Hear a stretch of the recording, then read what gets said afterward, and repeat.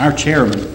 Colin Peterson, has indicated, as in our meetings that I've had with him, that plans to mark up the 2012 Farm Bill is it's already being done, and we'll have a markup as early as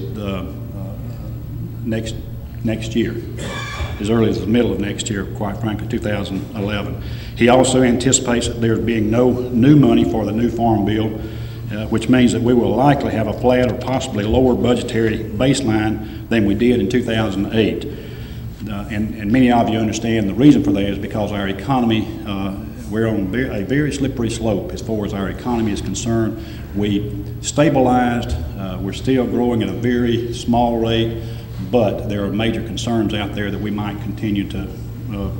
or could possibly go into a double dipper. I hope not. The issues, specific peanut issues that, as you all know, the marketing loan rate of $355 a ton was continued from the 2002 rate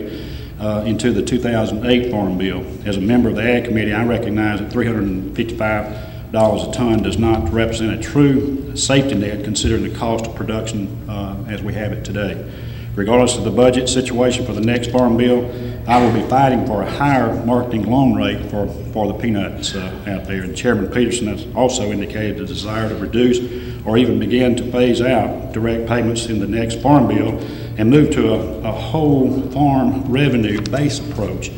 I recognize that everyone in here and throughout the country may not like that, but everybody also recognizes that we're going to have to make some tough decisions and some sacrifices in the years to come. I think people recognize that, but they also want to be treated fairly, and they want to be treated from a level playing field. And that's what I hope we'll be able to do before we get to the 212 final Farm Bill. Let me also kind of explain something of how I feel, and many of you, I've already talked with you about it this morning,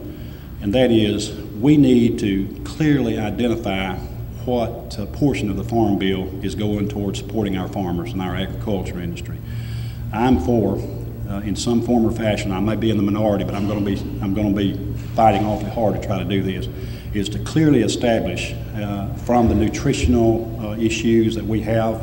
that seems to sometimes come out and control what is put in or taken out of our Farm Bill. I'm going to make sure that whatever happens is that if we can't divide clearly our agriculture issues from the other issues that get 75 to 85% of the funding in the Farm Bill, we need to clearly make sure that people understand that all that money in the Farm Bill is not going to you, not going to help our farmers out there in our ag industry. We've got to make sure that that's